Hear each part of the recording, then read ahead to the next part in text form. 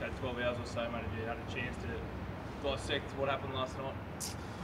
Yeah, there's, I suppose, still a bit of unknown, or just trying to digest the whole situation. But in saying that, it's done now. We've got to try and move on and take it as it is. Just extremely proud of how the guys just kept backing up through that game. It was a great arm wrestle and a great advertisement for Test match rugby. So for the lads to really stay in the fight and come back from that deficit, from a couple of men in the bin, to come back and have a chance to win it at the end was pretty incredible.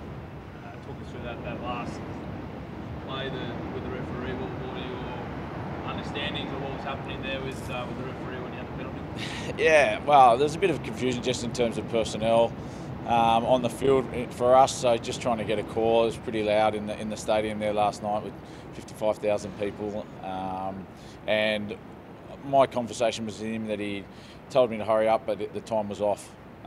So he didn't really mention that there was going to be any further action than starting the clock.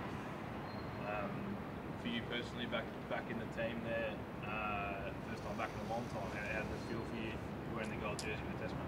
Yeah, I really loved it. I took a bit of time during the week just to reflect and to savour the moment, and to be back out there and in that contest in the Test match arena was something that I really enjoyed and tried to really cherish that opportunity. And the game was great in terms of how it's exactly what Test match rugby should be like.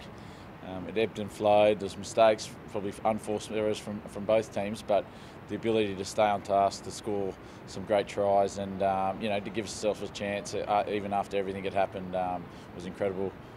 Next week, a trip to Auckland, another tough task. Is something the team will be up for?